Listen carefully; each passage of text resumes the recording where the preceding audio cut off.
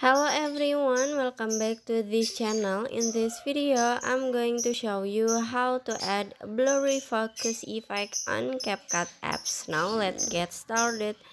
First, after you open your CapCut apps and add the video that you wanted to edit, you just click on the effect at the bottom. And after this, in here you just click on the video effect. And at the menu, you can click on a basic. And after this, in here you can swipe down until you can see a blurry focus.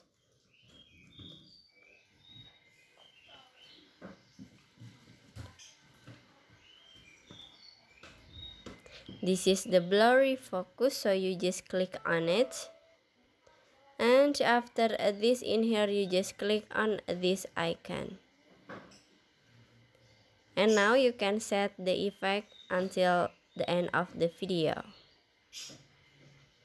And finish. So that's how to add a blurry focus effect on CapCut apps. I hope you found this video to be helpful. If you enjoyed the content, please consider like, comment, and subscribe down below. Bye bye.